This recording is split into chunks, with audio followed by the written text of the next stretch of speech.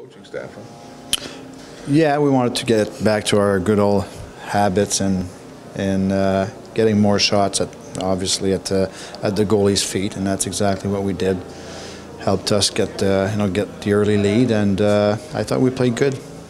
How does this transformation happen where, last week was really difficult to even get some decent ozone time, and then tonight, first period, 17-7 shots, and the guys were all over it? Well, it's not like it's a switch that we're, okay, tonight we're not going to shoot, today we will. I mean, there's a team that defends in front of you, and yes, maybe the mentality was more, was to be a little more dangerous offensively, and I'm not going to hide it. We did get some pretty good rest this past week, but our practices were based on scoring goals, on creating chances, and I think it paid off today. I couldn't help but notice, but you had guys in front of the net, so they were able to kind of maybe reach towards rebounds. So that, obviously. Yeah, that's always, what you want to score goals. You want to be, number one, you need good net front presence for that first shot, and then you need to be hungry on rebounds, and I thought we did this today. What about Veilleux at the other end? I mean, he was like a circus act there tonight. I mean, he was just flying. Who's that? Veilleux, the goalie. Back oh, the other end. Our goalie. Yeah, he got the St. Louis helmet on.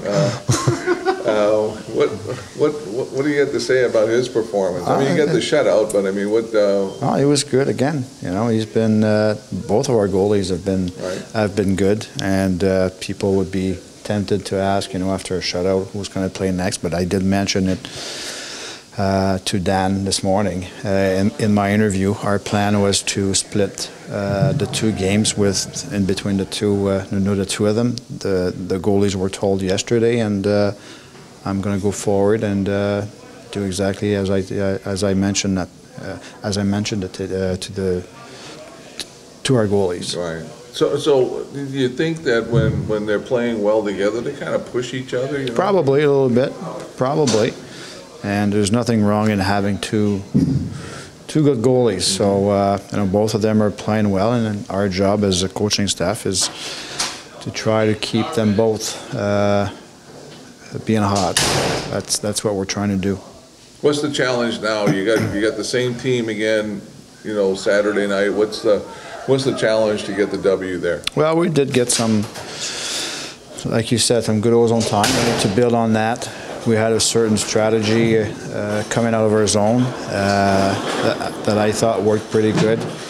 Are they going to counter with something else in 2 days? Maybe. So we'll obviously try to be ready for that. But overall, is play a similar type of game. Okay.